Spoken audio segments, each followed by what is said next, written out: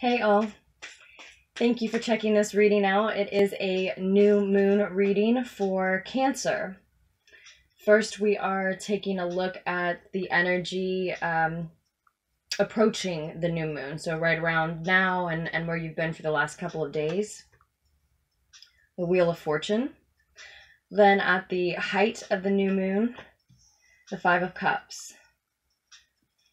And then we'll take a look at your energy exiting this new moon, the few days following, right?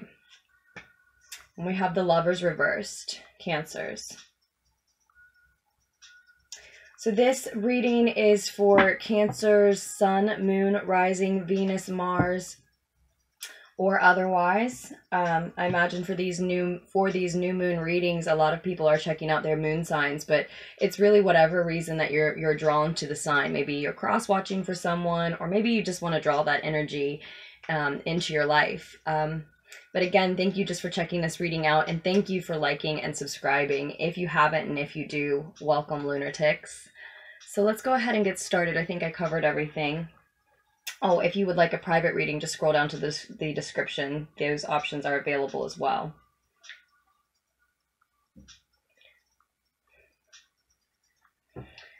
So we will get clarifiers on these. Sorry, I'm getting a phone call. 1 second.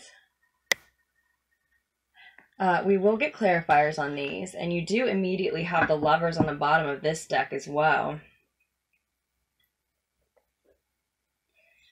And then if we have time, I will pull an advice card for you as well. I meant to do that for Aquarius and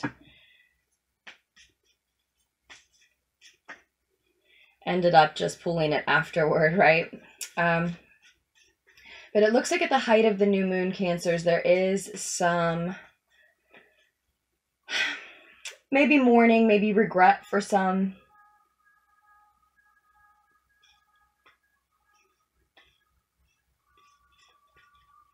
In this particular depiction of the Five of Cups, the Deviant Moon Tarot, and there will be information about all of the decks in the description.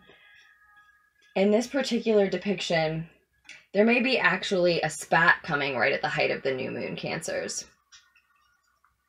It is a new moon in Sagittarius, and, you know, we are ruled by the moon, Cancers.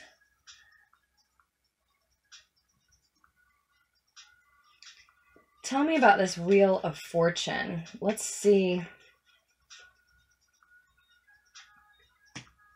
The Hierophant. So at this time, now and in the last couple of days, as I said, approaching this new moon, it seems that fate has had its hands in whatever is going on for you. And it seems with the Wheel of Fortune, normally like good fortune, right? Well, that's how I read the Wheel of Fortune card.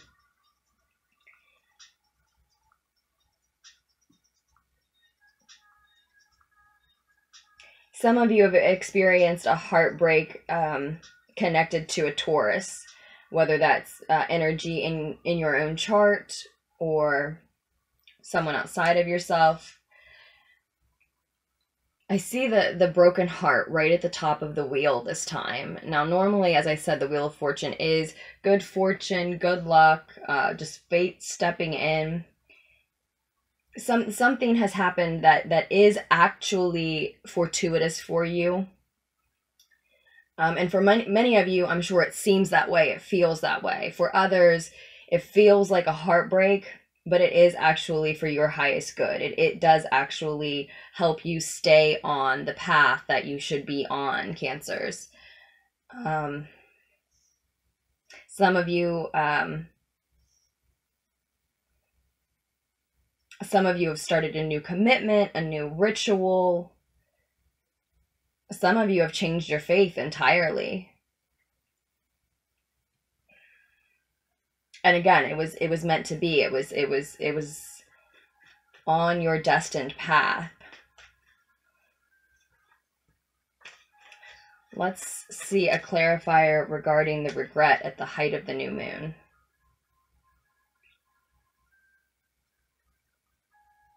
The Three of Wands. Interesting. And the Magician card reversed clarifies the Lovers reversed for us, Cancers. With the Three of Pentacles on the bottom of the clarifier deck. And you have the Ten of Swords reversed on the bottom of the Deviant Moon Tarot here. So, let me take a look.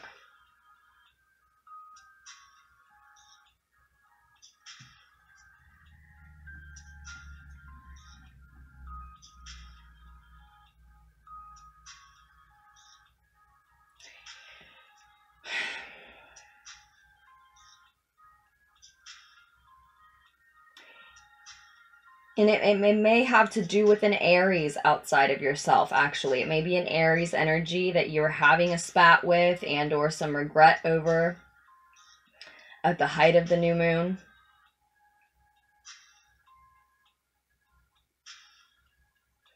And then we've got, with the Lovers reversed, it's, you know, a lengthy entanglement has ended. A commitment has ended. It's interesting that moving into the new moon, it's like you have this new faith, this new ritual, this new commitment. And then moving out of the new moon, it looks like a bond, a trust is actually broken. Again, maybe with an Aries.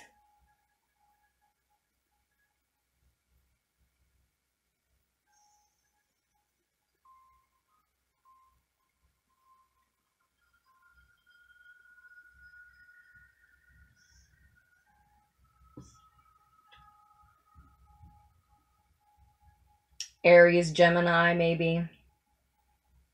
And I said I was going to get away from these signs. It's just what's really standing out to me for some reason.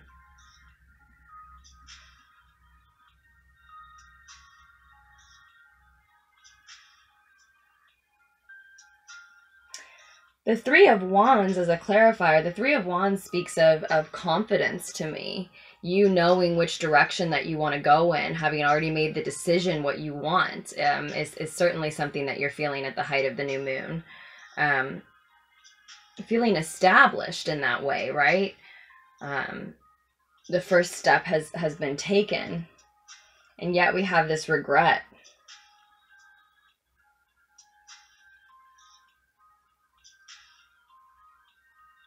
For some of you, for some Cancers, I think there's just many different messages. Some Cancers are actually, you know, right around this time, you're meeting someone new and it's fueling a breakup with someone else. Yeah, some of you, yes. Definitely for some of you. This is strange to say, but I'd say like a third of you. Judging from how strongly that confirmation feeling is, or how strongly that's coming through, how strongly the confirmation is coming through.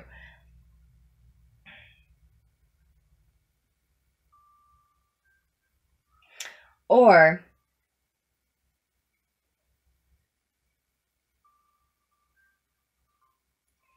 okay, a lot of us have made a new commitment to ourselves, our own routine, a work that we're doing, something that we have faith in, something that's is becoming at this time like a ritual for us. And this is for most Cancers, and it has come in, not necessarily because of, but connected to at the same time as for some as a heartbreak. And if that hasn't happened, then I do see this spat and regret at the height of the new moon, which, you know, can be what this reading is about for you, is avoiding that space. You know, you don't necessarily have to, definitely confirmation on that. You don't necessarily have to have this fight. You don't necessarily need to carry this regret. But this new routine, this new ritual, whatever you've newly committed to, and for some of you, I mean whomever, but for most of us, it's whatever you've recently committed to, something having to do with your routine, something that we love to work on, was, again, destined, fated. Fate had its hands in this. It was meant to come into our lives at this time. We were meant to walk this part of the path, to make this commitment to this new way, this new ritual routine, this new thing that we really believe in, that we believe in doing.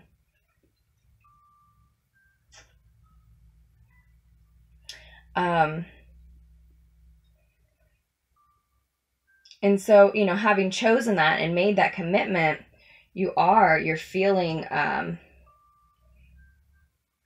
I think you have this victorious feeling about having made that commitment at this time, Cancers. I saw the Six of Wands come through for us when I was shuffling and meditating. And again, you're established, you've made the decision. And so that spat that happens at the height of the new moon, and that doesn't necessarily have to happen, that we can avoid, that we can be, you know, aware of the energy and how susceptible we are to it, and we can avoid that. Very well may have to do with the fact that you've made this commitment, you've decided on this new way, routine, belief system for some. For a lot of us, it's a work. It's a work that we're focused on, that we have faith in, that we believe in, that we've made a commitment to. And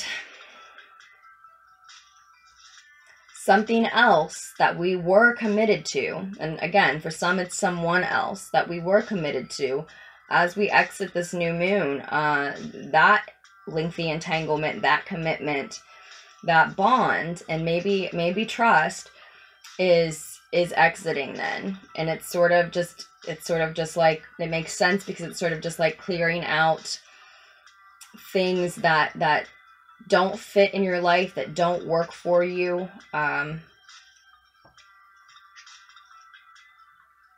Right as you've invited something else in, so you kind of need the space a little bit already.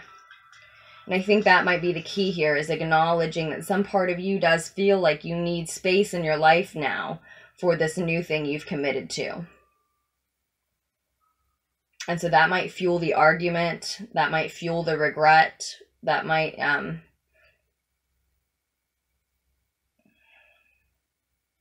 fuel this feeling of loss.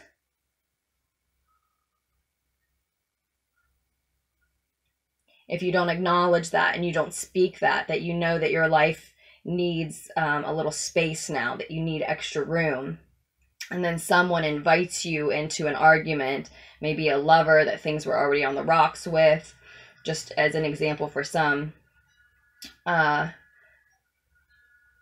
you may be overwhelmed with how little space you have now, and know that this other thing you've committed to is meant to be, is for you, is on your destined path. And it can cause you to lean into that argument and push this person away. And I do see some regret, if not now, later on. So that's not to say that, you know, you shouldn't make space in your life, and that someone who's not serving your highest good, someone who you don't think is for you, or something that's not for you any longer. It's not to say that lengthy entanglement should not exit, but it's I think we're talking about the way that it exits.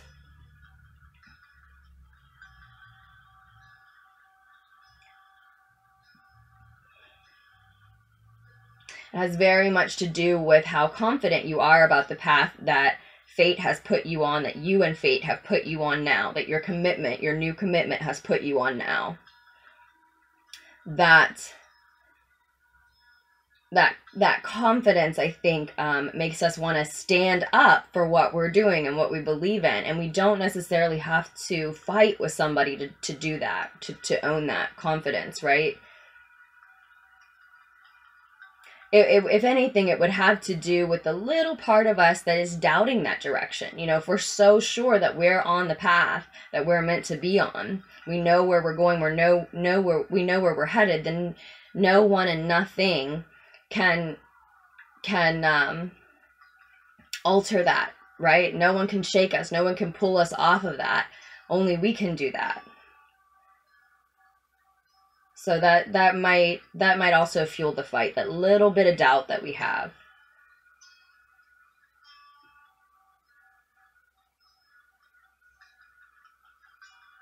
And another reason to be sure, if it's not an Aries energy exiting your life, or that a lengthy entanglement is ending with, And that could be, again, energy in your own chart. Maybe some of you are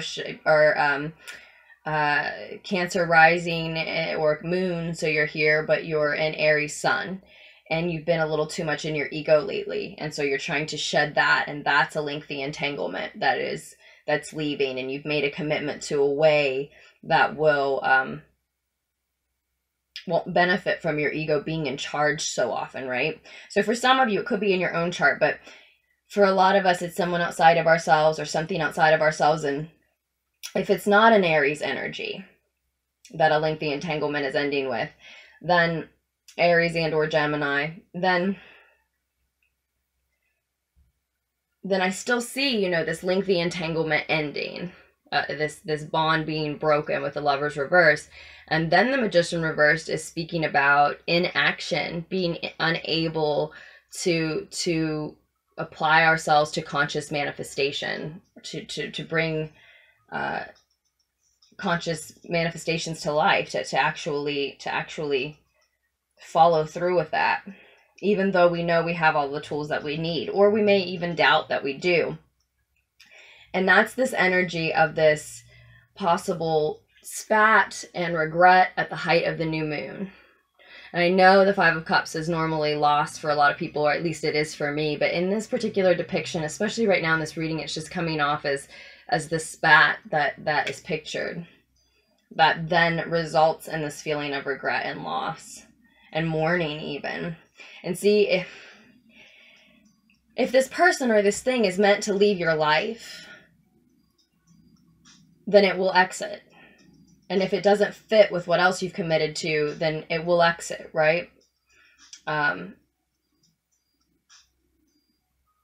if we use harsh words, just have a harsh energy toward this other person or thing, and we push too hard because we trust the fated path we're on now, because we don't want it to be tested, even though we do feel pretty confident that we are doing what we're meant to do. Just because it's instigated, just because it's drawn out of us, and we give in to those energies, and we allow ourselves to get upset. I think that could be what causes the regret. And then we find ourselves in a space where we could be manifesting what we want, but we're not, because we're regretting, because we're mourning, and more than anything, the way we handled it. When someone's meant to leave our lives, there's no ultimately regret that they did. If you know you're on the path that you're supposed to be on, and you know this person isn't part of it, or this other thing isn't part of it, then there may be sadness at saying goodbye, but there's no real regret if it helps you continue on your destined path, or just continue toward where you want to be, if you want to say it that way, if you think of it that way. But if we handle the situation poorly, if we're too harsh, either with ourselves or the other person, then we just may find ourselves focused on the regret of how we handled it for too long, and it leaves us not manifesting what we're meant to, not using the tools that we have, doubting the tools that we have even. You may just be in a bad energy, just feeling bad about yourself, just wishing, you'd done it differently. And I see this negative cycle repeating with the Ten of Swords reverse. Something is unfinished. So it's almost as if we're talking about a person, it's almost as if the two of you aren't actually done, though. It's almost as if exiting the new moon period, it seems like they're leaving, but then because the situation wasn't handled in a manner that offered either of you closure, it ends up coming back around again. Whether it's a relationship or whether it's a romantic relationship or any other type, it may be one that is meant to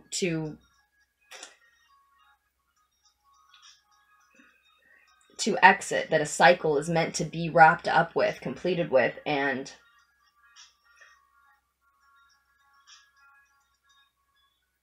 again, it's the transaction, or rather the interaction, is handled in such a way that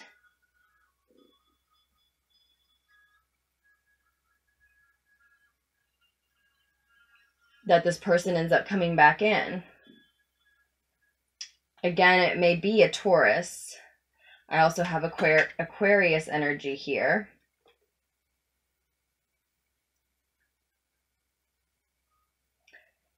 And you know,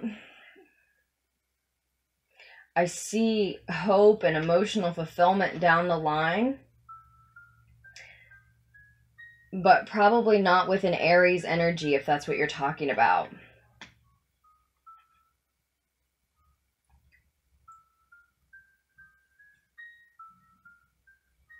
Probably not if it's an Aries, but like I said, I also see Taurus, I also see Gemini. There's an Aquarian card underneath of here. But also, I also feel like this is about focusing, Cancers, on work that you love to do. Work that you love to do so much you do not notice the time passing while you're doing it. So I think that's really the new routine and ritual and commitment that's being invited in right about now, or has been leading up to this new moon. And since I said transaction instead of interaction, some of you are dealing with someone who treats you that way. Your interactions are transactions to them. They want something from you. You see how this... Oops. I'll get it later. You see how this...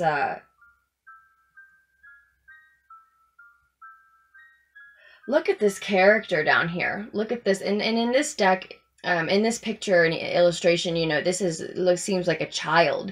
But it can just be representing someone childlike. You see this snicker on his face? How he loves that he's getting this reaction out of her? It's really standing out to me here.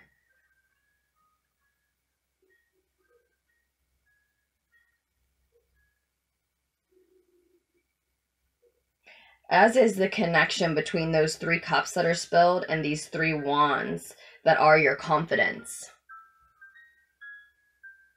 It's almost like, you know, this person thinks that they have spoiled something for you. And some of you may be dealing with someone who is liking getting this harsh reaction out of you. And it's not putting you in a good space. It's not putting you in a head and a heart space where you can really deliver on this work that you do love to do, where you can really begin to manifest what you want next on this destined path that you've recently freshly committed to, right? And if they don't want you to leave them or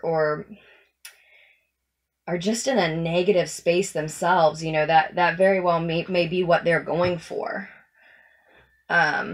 But that can, instead of being a loss in any way, that can be your confidence.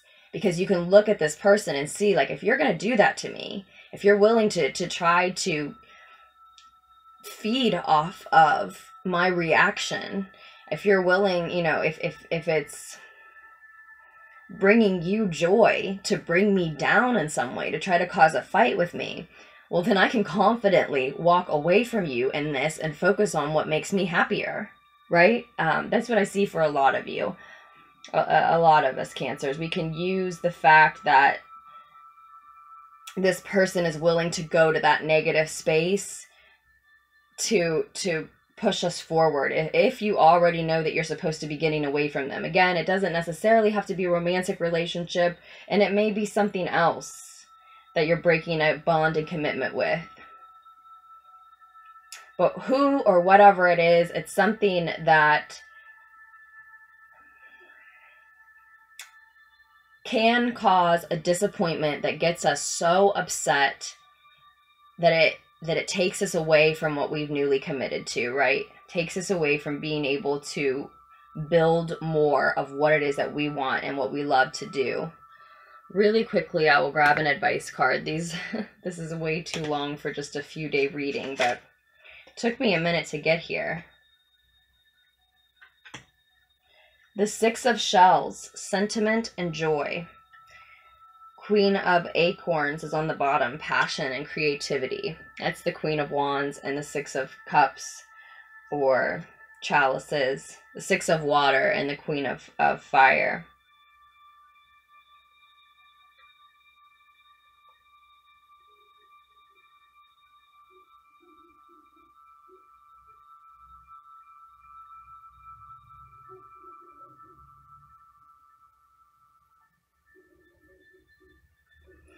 So the six of water is normally about memories, nostalgia, fond memories, perhaps a gift from an admirer sometimes. I think maybe that's what we're looking at here. Innocence, and a gift from an admirer. So, likely for most of us, it's not a literal gift. Well, I mean, it is literally a gift, yes, but it's not a tangible 3D gift. But it's viewing, as I said at the beginning, it's viewing this heartbreak, this loss, this exiting of something that you were in a lengthy entanglement with, or something, viewing it as a gift from spirit, maintaining your innocence in the situation, seeing this coming in advance as a gift because it gives you that ability to maintain your innocence in the situation, and this fated arrival of something new that you want to commit to. Again, probably something for yourself, right? That is actually a gift, even if for some of you it feels like a heartbreak and it feels like a regret at first. It's pushing you forward. And 33 may be particularly significant at this time. You've got 9 cards out, 2 of them are 3s. The 3 of Wands and the 3 of Pentacles. And that's, you know, that's also what's pushing you forward. You feel confident about the direction that you're headed in because, again, it's work that you love to do. Okay, Cancers, I think we will leave it at that. I hope that it offered you something that you didn't have when you came to the reading. Thank you again for checking it out, for likes and subscribes and all your interaction with the channel. Thank you so much. Especially a special thank you to donators and those who purchase readings. It's so appreciated. And I am doing 2019 yearly readings if you're interested. All the reading options though are down below. You know, you can check all those out or email me at LunarticksTarot@gmail.com. I'm happy to work with you. And otherwise, I love you very much, Cancers, and I hope you make very wise choices moving forward. Remember that this is all your choice. Taking this path is your choice. Choosing not to participate in this spat, choosing not to give this person the reaction that they want from you is your choice, right? Choosing to respond instead of react, right? All your choice. And I will post another tarot fix for us very soon.